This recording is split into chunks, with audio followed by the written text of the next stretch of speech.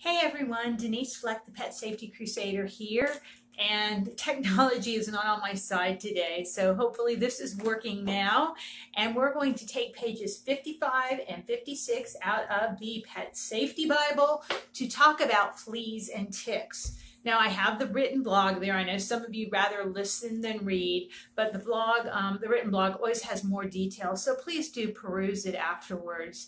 I will post it as soon as we're done with the video today.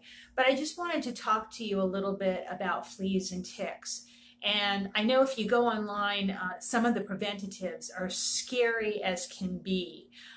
You're going to hear that your dog's going to have seizures, or their neck is going to lose all its hair and have skin raw.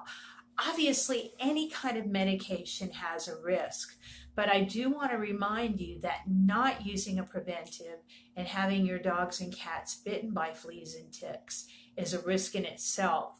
So really the determination needs to be made by you and your veterinarian. You must really have a veterinarian you can chat with about this and make some decisions. But for starters, let me just remind you that there are something like 2,000 different kinds of fleas out there. The cat flea, of course, it has its long little Latin name to it, but the cat flea is the one that typically, bites our dogs and cats, and often us too. Sometimes a flea bite will make, a pet or a person very itchy, whereas with other people and pets, a bite or two can make that animal downright miserable. Fleas have in their saliva an anticoagulant that actually, prevents your blood or your dog's or cat's blood from clotting, so that the flea can continue to feast on its blood meal. And that, along with other elements in the saliva, can really cause terrible allergic reactions that can last for weeks after the bite. So, don't think your dog or cat's just scratching a little and has a bite. Some of them absolutely do have flea allergies. So it's important to pay attention to this. A couple things I want to mention about fleas, because I hear this a lot. My cat's an indoor cat. She can't possibly have fleas, but I don't know why she's scratching. Sorry, I didn't mean to use that voice. I don't know where it came from. You know what I just will say? Fleas can come across the threshold. They can come in on our pant leg or our shoes. They can come in on another animal. Indoor cats can get fleas. Ticks too, when we get to that. But absolutely they can. People may think, well, I have a senior pet. Now, my senior dog doesn't go out as much as he used to. He just goes out to potty and comes right back in, and we just, go off the patio or off the driveway area, not into the, heavy woodlands. It only takes a moment for a flea to jump on a dog. So, don't think that your pet is out of the woods because he or she is spending more time indoors. I just want to make a point of that. A great little method that I often teach in my classes is to get out one of the little flea combs with the teeth that are really tight together and run it across your pet's back, especially right at the base of the tail where the tail connects to the torso on the top there, and get out some of that dirt. Then get a paper towel, get it damp, preferably white, but if there's colors on it, probably not a big deal, and clean out that comb really good on that damp paper towel. If what comes out of the comb just sits there on the paper towel, it probably is dirt. Your dog or cat's dirty or been rolling in the dirt, or maybe that's dander.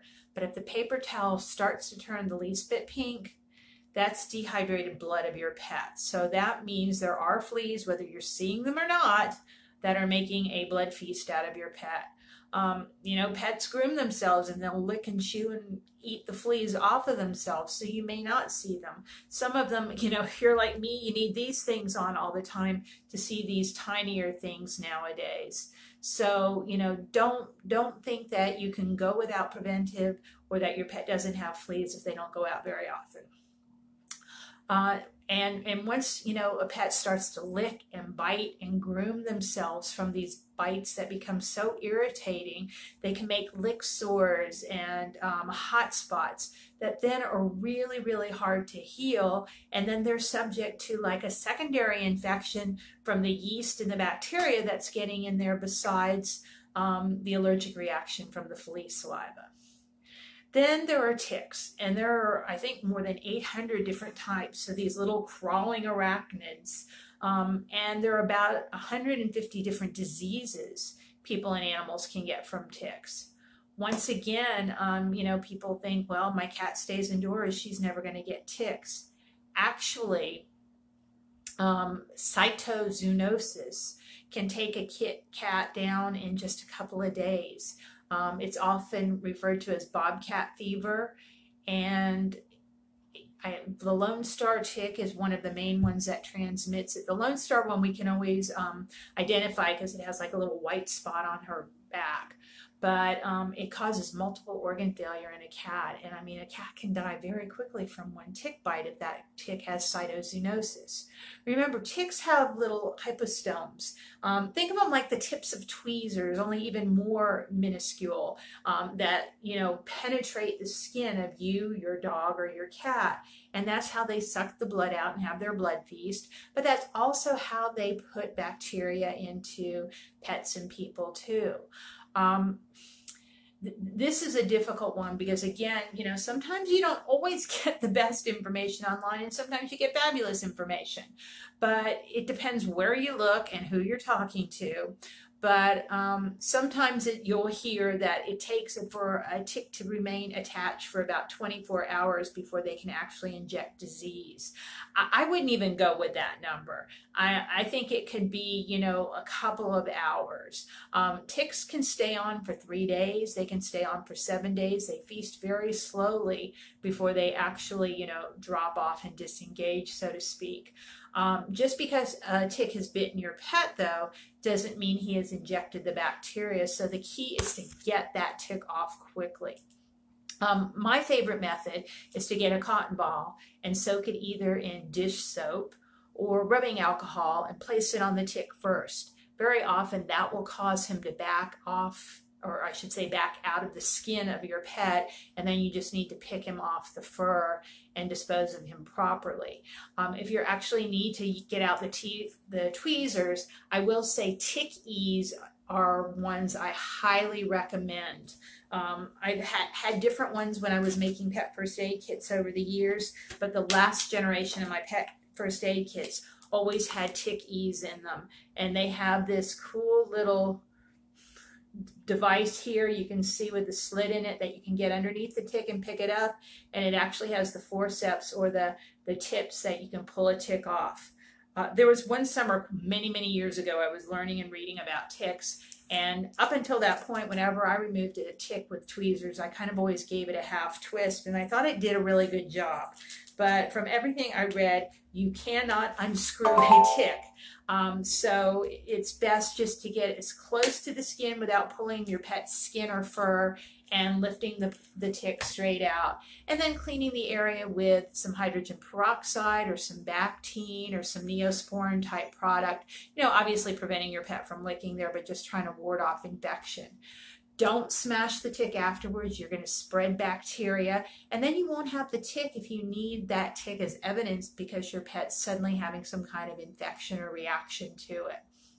Drown them in some alcohol instead, not Jim Beam, but that rubbing alcohol, and then keep them in a Ziploc baggie so that if your pet is having an infection or a reaction to the tick, you have the tick to show. Hey, Lisa, nice to see you. Other things you don't want to do, or you don't want to, try to burn the tick off. You're more likely going to burn the cat or the dog. Don't smother him in Vaseline or nail polish. Those used to be the old things we would do. But whenever a tick is feeling smothered, he regurgitates his stomach contents into the pet. So it's more likely your pet will get bacteria and disease. Also, and trust me, I've been there, done that, all of my years of rescue work out in the California desert with, 100 Akitas trying to pull ticks off quickly, we would use our fingers. Don't do it. You actually squeeze their tiny little abdomens, and what that does, again, is cause them to regurgitate their stomach contents into the pet. So use tweezers. Like I said, I love tick-ease, but whatever ones you have that work, we all have to find a tool that works for us. And take the tick off, drown him, yes, Lisa, in the rubbing alcohol. and keep him in a Ziploc baggie. Once he's dead, keep him between two pieces of cellophane tape, just something so you have him to show the veterinarian. Don't think by flushing them down the toilet or the sink that you've gotten rid of ticks. They have little valves in their lungs, and actually many times they will end up crawling back up in the middle of the night or whenever they get there. So it's better to do what I just mentioned and dispose of the tick properly. Now, one of the best things we can do, again, is prevent the ticks getting on our pets or biting them in the first place. And like I said at the beginning of the segment here, if you go online and read about all of these tick preventives, you're going to scare the bejeebers out of yourself with all of the things that can possibly happen to your pet. What I caution you to do is go sit down, have an honest conversation with your veterinarian. Your veterinarian knows your pets and your pet's medical history, and the veterinarian also knows your hood, the neighborhood in which you live, and what kind of ticks and fleas are there, and what is working and what isn't.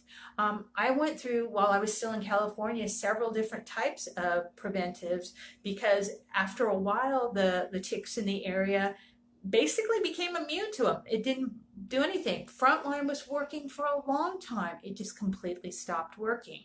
I think then we were doing Advantix and it just stopped working. So you need to, get that information, the 411, so to speak, from your veterinarian who knows what is and isn't working in the area. Another question I love to pose, I put my veterinarian on the spot, but I always do this kind of thing, as I say, what do you use on your personal pets? You got to think that what a veterinarian is using on his or her personal pets, they, recommend. I know sometimes, in certain professions, we don't want to recommend brands, but this is your pet, this is your veterinarian, so they should be recommending brands anyway, but find out what they're using. My particular veterinarian for our area in Northwest Georgia is using Bravecto, which is an oral chewable. I asked if I didn't want to use a chewable, what her other suggestion would be, and hers would be the Seresto collar. I've spoken with another veterinarian in South Carolina, and she says she does recommend highly the Seresto collar, but the key is that you have to keep it in contact with the pet's skin. If it's just loose and touching the fur, it doesn't do the job. But then this morning on Facebook, I saw a horrendous picture of a dog that supposedly was wearing a Seresto collar. So let me get back to this. Talk to your veterinarian who knows your pet's medical condition and what kind of needs exist for preventives in your area, what parasites are out there. Then once you make a decision, monitor your pet. Every pet doesn't react the same way to every medication, whether it's oral, topical, or otherwise. Just like us humans. Some people take codeine really well. If I take codeine, you won't know who I am. So it's just, you gotta pay attention. You gotta be that advocate for your pet. So basically there are the oral chewables, which you give your pet about once a month. I mean, depending on the brand, but that's pretty accurate. Problem with that, in my mind, is that the tick has to actually bite your pet in order to get that medication, that insecticide, so to speak, to kill him. But like we discussed earlier, it does, even though we don't know that exact window, but it does seem to be a window of time in which the tick has to actually be sucking the blood before disease is put in. So the oral chewables hopefully negate that problem.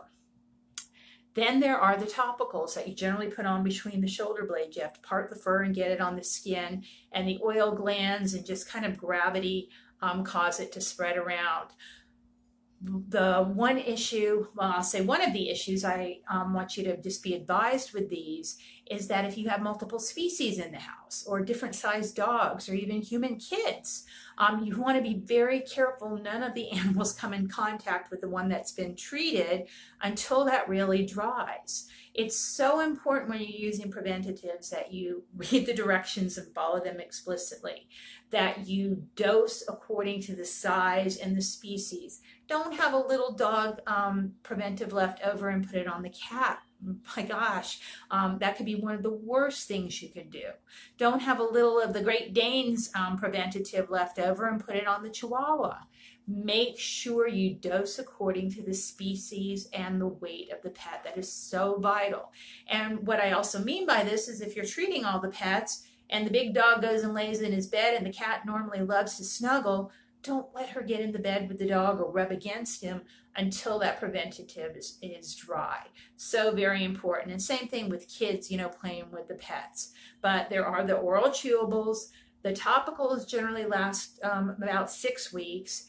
The collars can last up to 8 months. So, I mean, that's kind of a no-brainer if you don't want to think about it. But it's also out of sight, out of mind. You're not doing anything about it regularly. So I just really caution you to tune in and, you know, look at your pet's neck every day or two. Just make sure everything is A-okay. Now, there are some of the old-fashioned things like the powders and the flea dips. I would never recommend for somebody to do a flea dip by themselves. I think that's something that should be done under, you know, veterinary control. You're dipping your pet into insecticide. And if they're an older pet or one with a compromised immune system, if you don't know what you're doing, you can certainly cause some issues. Now, I've, you know, just been in a quandary with Mr. Haiku here. He's 14. We've always, you know, kept him relatively flea and tick free. In California, we used one thing. Our first year here in Georgia, we used the Bravecto chewable. I got a little freaked out about it because a doggy I knew started having seizures on it. So I talked to my veterinarian about it, and she says Haiku has no medical history of seizures. He will be fine, and that's what she, in fact, uses on her dogs. So sometimes you need to find out the different layers of things. If dogs are having seizures from a medication, maybe they were prone to those, you know, with or without the medication anyway. But what I'm doing for the first part of early spring here is I've just, you know, been doing my research and reading and looking around, and I've actually been using a more natural spray. Now, the natural sprays obviously, you know, can be a great choice, but, you know, they have their drawbacks too, and they don't last very long. Usually once the scent is gone, so is the effectiveness. So I came across this one. It's good for both dogs and cats. Natural organic neem oil. Also has peppermint and lavender essential oils. This one actually it claims to last about a week on your pet, or when you no longer smell it in the fur, you should try again. So I'm giving it a go rather than giving him more of an insecticide. Right now in early spring, we may have to shift gears. I hope not. I hope this is going to work for him. Because I'm, you know, just at that point too, as those of you that follow know, he's had a couple of cancer scares, and I'm just trying to keep him as natural and healthy as I possibly can. And as he gets to the end of his 14th year and starts on number 15, but like I said, we have to be very careful because there's a risk in putting any kind of medicine in or on our pet, always. Same for ourselves. But there's also a risk in not putting that preventive on and having your pet, you know, get some sort of flea allergy and scratching himself to death and getting secondary infections and wounds that won't close, or actually getting tick diseases. Now, if a dog has, for instance, Rocky Mountain spotted fever, we're not going to get that from the dog, but we can get it from the tick that bit the dog too. So there's Rocky Mountain spotted fever, which on us looks like a rash. There's Lyme disease, which looks kind of like a target, a red circle with another red circle around it. There's ehrlichiosis. There's babesiosis. There's just so many actually new and emerging tick diseases, particularly with dogs, but I already mentioned the cytozoonosis for the cat as well. So talk to your vet. Make sure your pet is protected in some way. If nothing else, that every single time you come in from the outdoors, you're going over him with a flea comb and really searching for those ticks. But I know none of us can do that. Vacuum your house regularly, bathe the dog and cat's bedding. You may need to treat your yard as well. Food grade diatomaceous earth is something that's often used in the yard, or nematodes, but then every time it gets wet, that kind of goes per-frunk, so to speak. But the message here is, you know, there's a risk in everything we do, and we have to weigh those risks We don't want our pets to get any terrible sort of flea or tick disease. I mean, for being tiny little creatures, they can take a big human or an animal down. So do your research. Please go back and read the blog. I also give you details in the written blog on what to do should your pet have gotten bitten and be licking and licking and licking and created some sort of lick sore or hot spot. Some various first aid techniques you can embark on until you get to veterinary care. So as always, thank you guys for tuning in today. Paws crossed for pet safety, and have an awesome, awesome rest of your week. Bye-bye for now.